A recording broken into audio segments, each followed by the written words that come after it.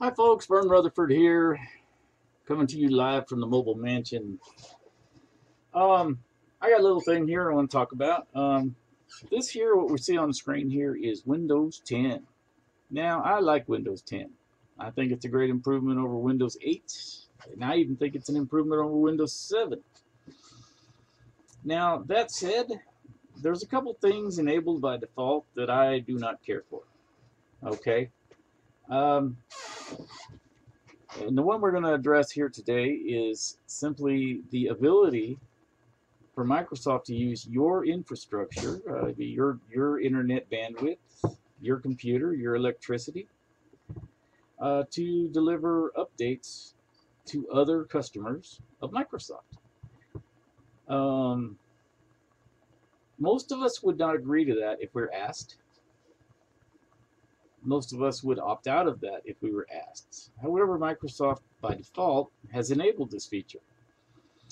And so this video is about how you can disable that, and it only takes a second. It's real simple to do. So I'll walk through the steps here.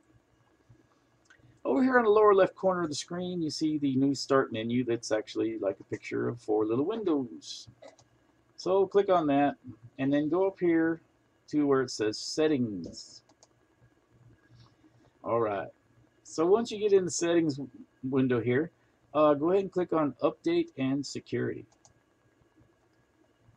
Okay, go down here in the main body here where it says Advanced Options.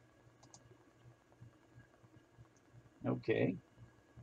Now under Advanced Options, there's a couple little things here that you may want actually. And you know, if you got Microsoft Office or other Microsoft software on your computer besides just Windows, you might want to make sure that that's ticked here to say that so you can get updates for other Microsoft products, right? So I just thought I'd touch on that before we move on to what we're after here. Choose how updates are delivered is the next thing we're looking for, so we'll click that. Now by default, this feature right here is turned on, and I believe this option here is selected. So what you want to do here is, well, let's go ahead and read through this here, right? Download updates and apps from other PCs in addition to Microsoft.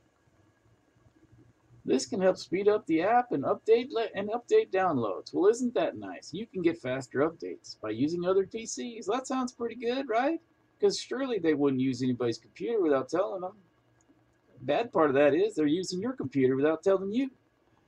Now, when this is turned on, your PC may also send parts of previously downloaded Windows updates and apps to PCs on your local network. Hey, who has a problem with that? They're on my network. That must mean they're my computers. But here's where it gets sticky. Or PCs on the internet, depending on what's selected below. So by default, this is turned on, and I believe this is selected. PCs on my local network and PCs on the internet. So that means that people you don't even know are going to be able to use your internet connection so that they can get their updates more efficiently from you instead of getting them from Microsoft's website, Microsoft's servers. So here you go. How do you get rid of that, right? Real simple. All you have to do is click on this button here where it says off. And then you can go ahead and take it a step further. You can say, well, maybe you want to leave it on. You just want to say, but I only want PCs on my local network. But I go ahead and turn it off altogether. And that way that's disabled, and you don't have to worry about Microsoft stealing your bandwidth if you have a limited internet connection, a limited amount of data you can use. Some people do. Some people have satellite internet, and then most of those plans have that.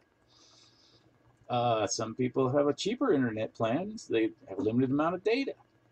So I would think if that's you, that you would definitely want to turn this off so that you could use your internet access rather than letting people you don't even know use it.